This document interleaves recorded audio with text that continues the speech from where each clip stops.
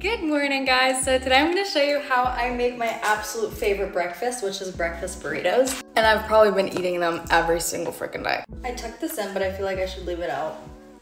I already cut up all of my veggies, except for this little guy, so let me do that real quick. You guys hear the flies in the background? They're wilding.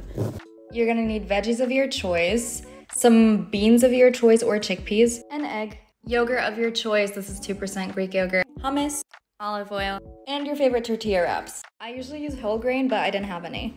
For veggies today, I used mushrooms, carrots, asparagus, tomatoes, zucchini, onion, bell pepper, chili, and broccoli. As you can tell, I love my veggies. I use this baby pan as my plate. Once I coated that with Greek yogurt, I'm gonna add salt and pepper,